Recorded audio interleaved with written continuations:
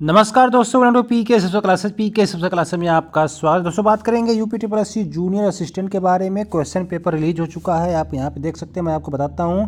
और यह कब लिंक एक्टिवेट होगा दोस्तों, फाइनली जो है UPSSSC ने अपने वेबसाइट पे लिंक दे दिया है। आप क्वेश्चन पेपर जूनियर असिस्टेंट के देख सकते हैं, जो आप लोगों ने दिया होगा। आप चलिए देखता हूँ, मैं आपको UPSSC के ऑफिशियल वेबसाइट पर ले जाकर आपको लिंक दिखाता हूँ।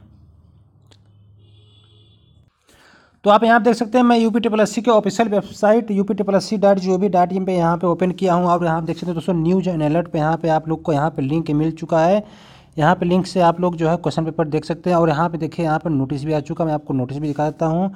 जैसे आप नोटिस बोर्ड पे क्लिक करेंगे तो देखिए इस प्रकार से आपको एक नोटिस दिखाई देगा। यहाँ पे साफ साफ लिख दिया गया है। सबसे पहले यहाँ नंबर पर आप देख सकते हैं 04/2019 द्वारा विज्ञापित कनिष्ठ सहायक प्रतियोगात्मक परीक्षा 2019 की दिनांक 4/1/2020 को संपन्न लिखित परीक्षा के प्रश्न पत्र देखने के संबंध में सूचना। इस सूचना पे जैसे आप क्लिक करेंगे दोस्तों, तो यहाँ पे जो है डाउनलोड हो जाएगा। चलिए डाउनलोड करके देखते हैं कि उसमें कब तक आप लोग चेक कर सकते हैं। तो यहाँ देख सकते हैं, मैं यहाँ पे डाउनलोड कर लिया हूँ। यहाँ साफ साफ अभी तुरंत दोस्तों, यहाँ केवल 5 मिनट हुआ। यहाँ 4 जनवरी 2020 का है यहाँ पे।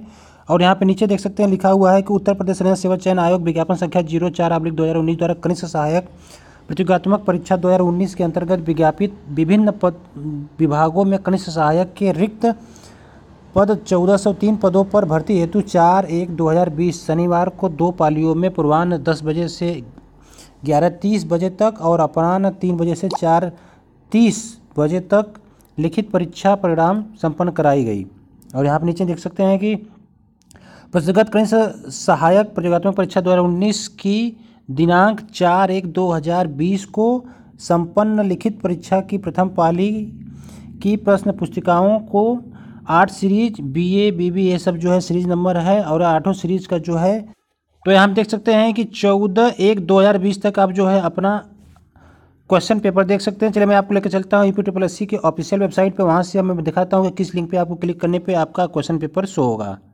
तो आप देख सकते हैं, यहाँ पे मैं UPSSC के ऑफिशियल वेबसाइट पे लेके आया हूँ। और यहाँ पे दोस्तों देख सकते हैं कि यहाँ पे आपको लिंक दिया हुआ है। जैसे आप इस पे लिंक पे क्लिक करेंगे तो देखिए अभी लिंक जो है ओपन नहीं हो पा रहा। मैं आपको दिखा देता हूँ। जैसे आप यहाँ पे क्लिक करेंगे तो भी कुछ समय पहले जो यहाँ देख सकते हैं कि लिंक ओपन नहीं हो पा रहा है।